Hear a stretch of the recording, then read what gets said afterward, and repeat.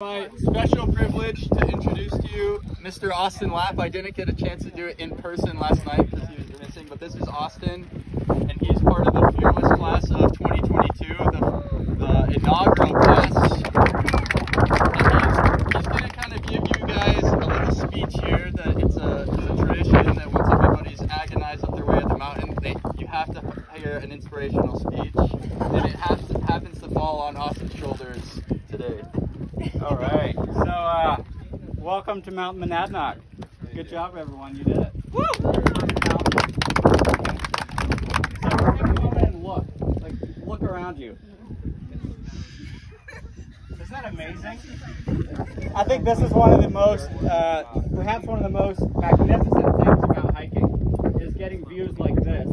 And I think there are several things that this conjures up for me. So one is praise, right? Reflection and praise. So when we, in our lives, we all have these peaks, these high points.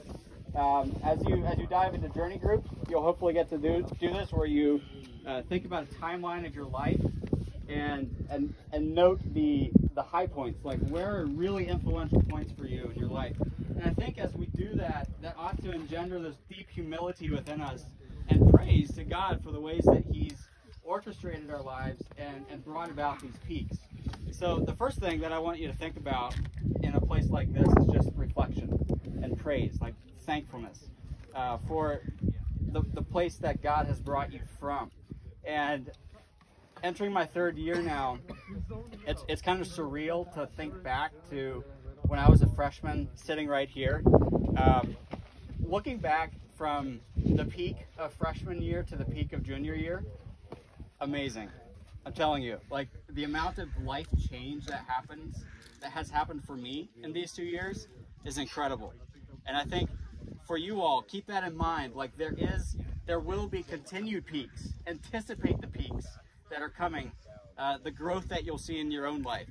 So that's the first thing, reflection and praise. The second thing that a mountain like this engenders for me is that there are giants in this world that need to be conquered.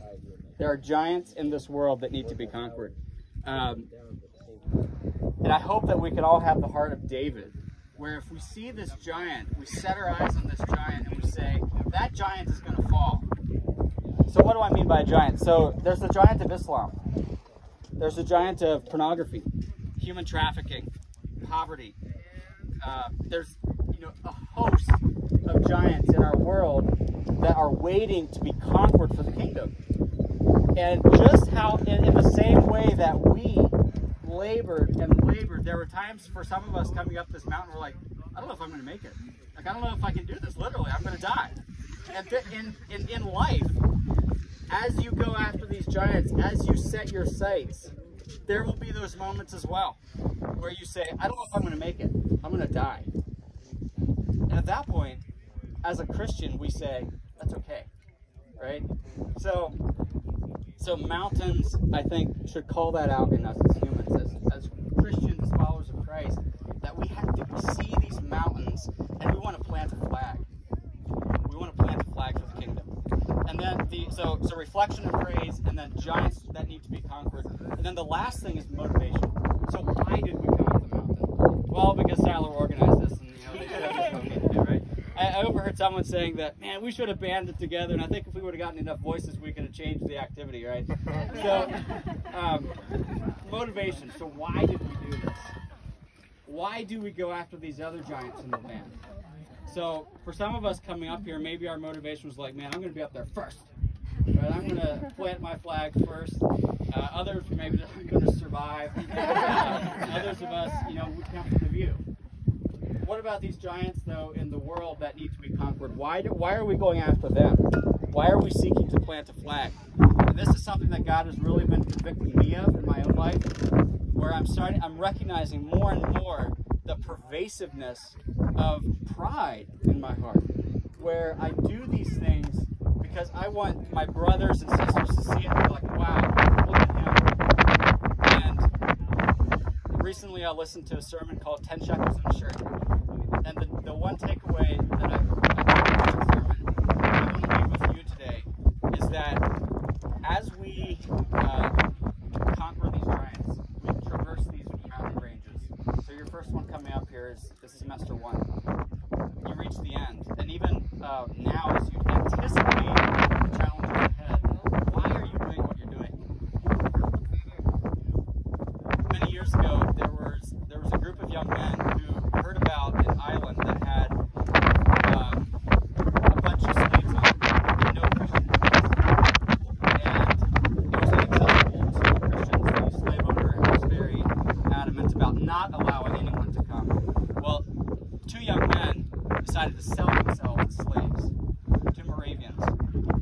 And as they're in the harbor on the ship, departing, their last words were, "May the Lamb receive the reward of his suffering."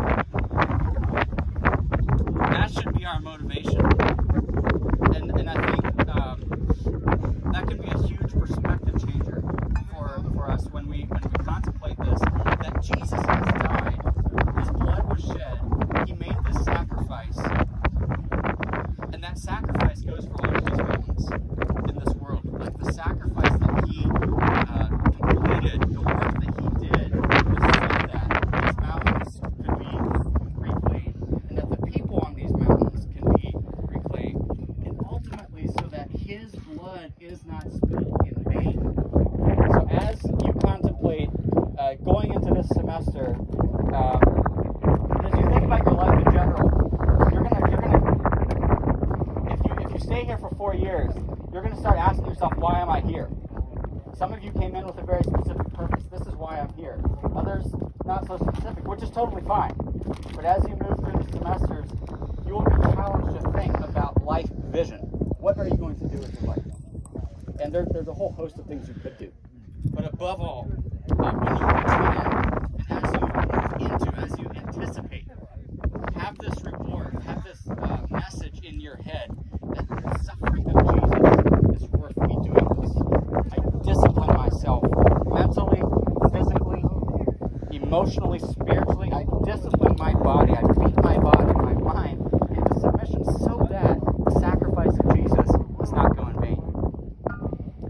So mountaintops, reflection and praise.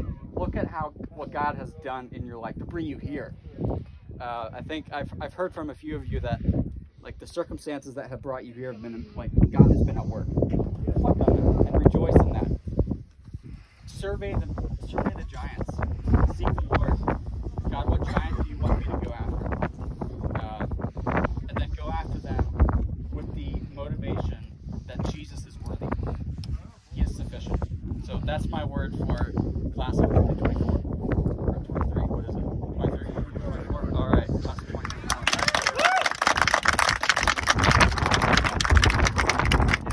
And then every time you come up here, I'll just say something for like 30 seconds.